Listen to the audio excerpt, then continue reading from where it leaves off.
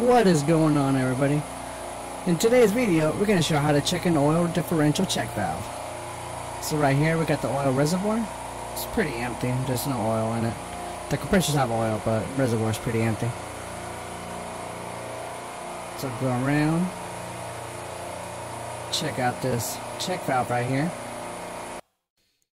The stamp number on the valve, it's just the differential pressure setting against the suction crankcase of the compressors. So if it's 10, it'll be 10 pounds over the suction of the compressors, or 20, which is most standard, it'll be 20 pounds over the suction crankcase.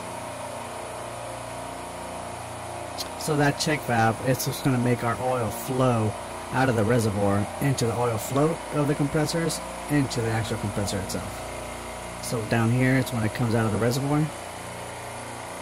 The line going all the way to all the oil floats of the compressors down the whole line, which is only 3 compressors for this rack right here.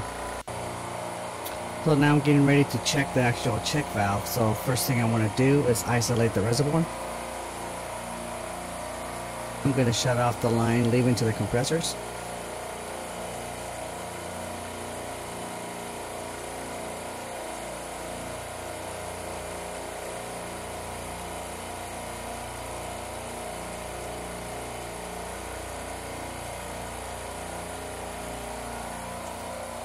Now I'm going to shut off the inlet coming in from the separator.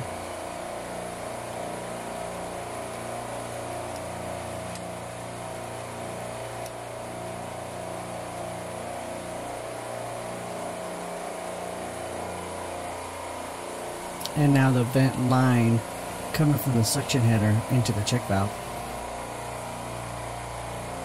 So right here is just a hand valve. I'm just going to shut off. So I'm trying to completely isolate the reservoir right now. Right now checking the suction pressure, which is 54 pounds. And the reservoir right now, it is 70 pounds. So once again, I got about 72 pounds in the reservoir right now. And my suction group is at 53. So right now what I'm going to do is I'm grabbing discharge pressure from the transducer right here. What I'd like to do is fill up the reservoir up to 100 pounds over. So right there I'm going to be charging it up from the bottom.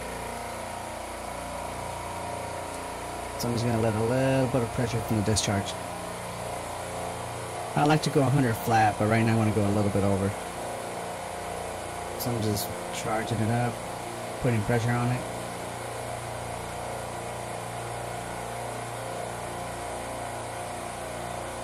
Keep going, come on. So that's good enough.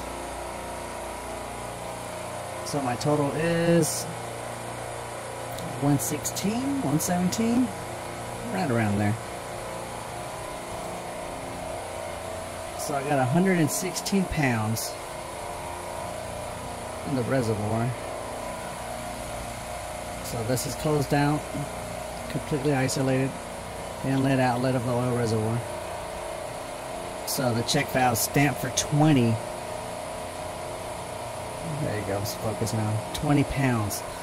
So the way to test these is once it's charged up to whatever, just 100 pounds I usually go. 55 pounds. So once I open up that vent line, the reservoir pressure should be going 20 over the suction. So if I have 55, once I open this up, it should be going to 75. So let's do it right now.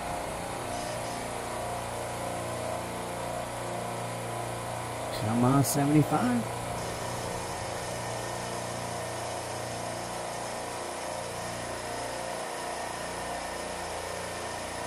£75 check valve works.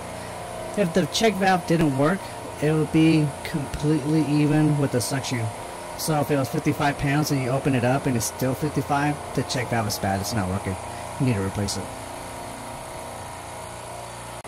And that's the easy way to check a check valve. So now that we've checked, I'm going to open everything back up. Don't want any compressors going off on oil. So opening up the line coming from the oil separator.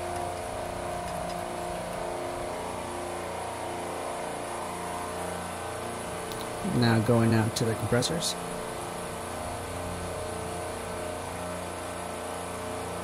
And the equalizing line to the suction grip has already been open when I tested it.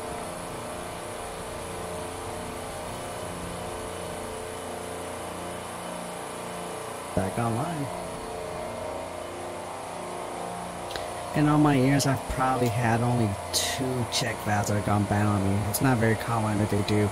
And the only time I do check them is when all the compressors are off on oil. But it's usually the oil separator that's pretty much just stuck. That bad boy right there with the float inside of it. It's usually just plugged up and stuck, and it's not opening, allowing oil into the reservoir. That's the most common problem with the oil systems for the rack.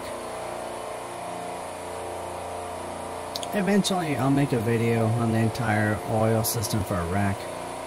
From the oil separator, the screens, the socks going into it, to the oil float that gets stuck on the bottom, going into the reservoir, the check valve coming out, then to the oil filter, leaving, going into the compressor oil floats, how to adjust those.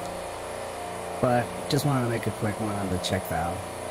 They hardly go bad, but the only time I check them is when the entire rack is off, and then I have to look at the whole picture, not just one compressor.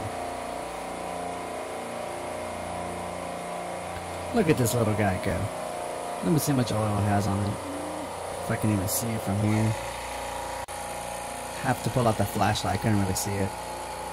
So it has half a side glass. Have you ever seen the white foamy on inside of it? That's liquid in the compressor, so no bueno. It usually happens when it's been off for long periods of time. And that's gonna be all for the video. So subscribe and leave a like, and thanks for watching. Hope this video helped out.